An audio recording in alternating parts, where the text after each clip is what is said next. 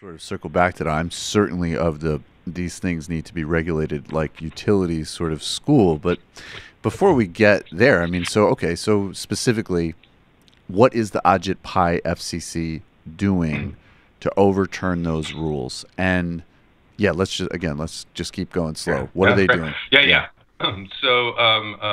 This order is fairly radical. So Right. essentially, it gets rid of all of the FCC's rules against blocking fast lanes, pay prioritization, or charging websites for access.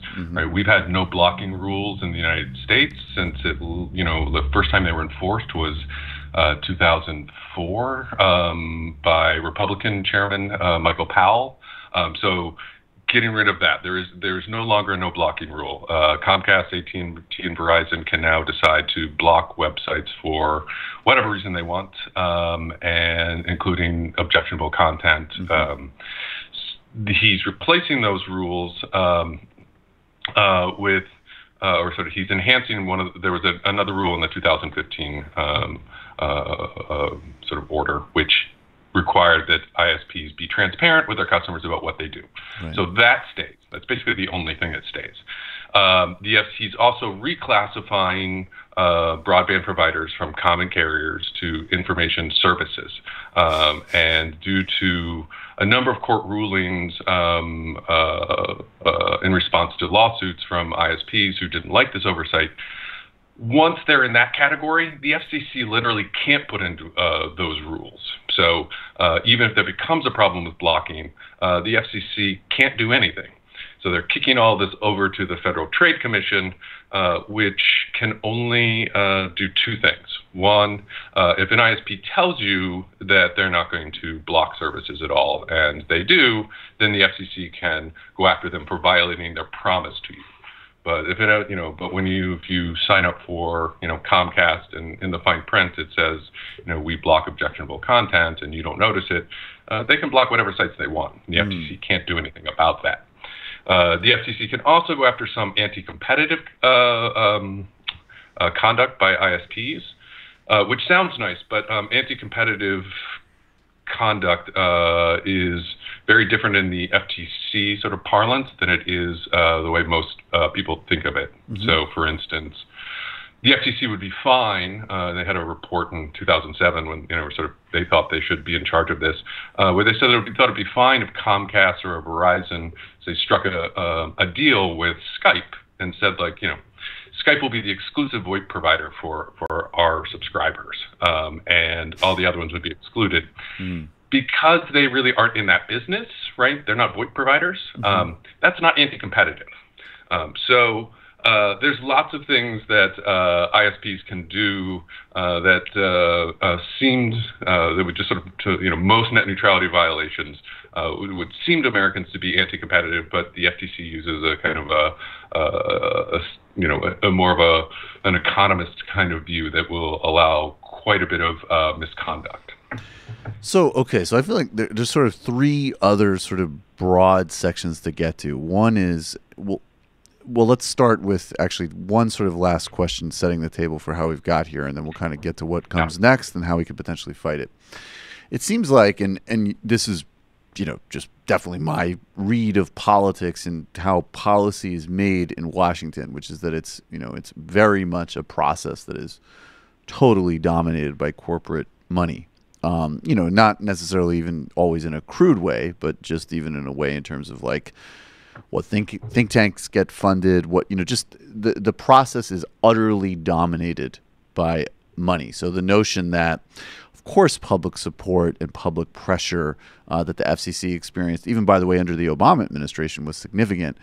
But I think also just as significant, if not much more significant, in fact, was that it seemed like net neutrality used to be a kind of like a site of an intercorporate battle, which is that the ISPs and obviously, these sort of like legacy, I would say monopolistic companies like Verizon, like Comcast, that really don't provide. I mean, they literally provide essential services, of which they're totally underregulated. But they're just, they're controlling lanes and essentially just getting private sector taxes on the lanes, right? Like, it's a very kind of simple, crude business model, and they see in gutting net neutrality enormous new opportunities to essentially just sort of privatize commons and generate new profits out of it. If I don't have to ensure equal lanes, there's a million different packages that I can slice and dice. And, if we're being honest, I mean, maybe some of those things are even like, I don't know, maybe Netflix can figure it out. The NFL can figure it out. They just signed some type of exorbitant, massive deal, I think, with Verizon for streaming. So, but the Googles, the Netflix, the companies that sort of represent this Silicon Valley, the sort of new emerging empires of business, seemed like they were pretty strongly on the side of net neutrality. Where have they been in this fight? I mean, when I go and check my other show on Patreon, Patreon certainly has a page thrown up. There's, to sign a petition to preserve net neutrality. But I remember several years ago with what I think it was the SEPA, I'm forgetting the name of the legislation, but I mean, SOPA. SOPA. Yeah, I mean, Google, even with like the internet went dark. Wikipedia. I mean, those companies really flexed their muscles, and they have the kind of muscles that speak in Washington, which is money and influence. Where were they during this, and what does that mean for the future of their conduct in a post net neutrality world? Those are all great questions, and I love the lead up. So yes, this is the broadband market is dysfunctional. 51% of Americans have only one choice of broadband providers, right? It's not getting any better, right? We're only seeing more consolidation there. And to your point, yes, this order is really about one specific thing.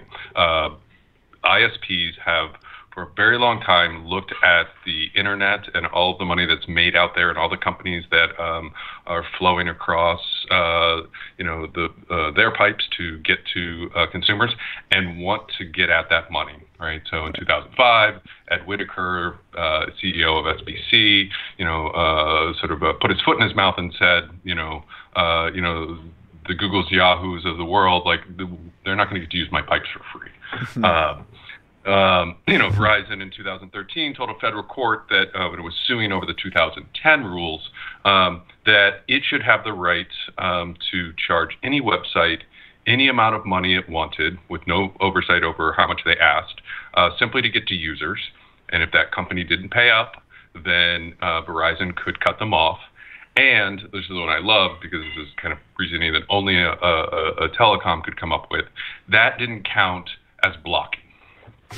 Right? Blocking was only if you block someone on content grounds, right? So arbitrarily. They're like, we're totally fine with the no blocking rule as long as we can also do this other thing, right? So it is all about ISPs. And in fact, that's the entire, that's, I'm not exaggerating because this is actually the sort of Pai's rationale, which is that if we got rid of these rules and ISPs made more money, then they'd finally get us rural broadband. That's the plan. That right? is unbelievable. I mean, literally, if you read the order, this is the plan. Right. So, yeah, I mean, it's pretty crazy. And then sort of coming back to your question, yes, early in this is a fight that's gone on for a very long time. Google used to be a huge player in fighting for this. In 2008, it convinced the FCC to attach net neutrality rules to an auction of very valuable spectrum, basically all of the spectrum that's now used for 4G. Not all of it, but to one big slice that Verizon bought, and they attached net neutrality rules to it.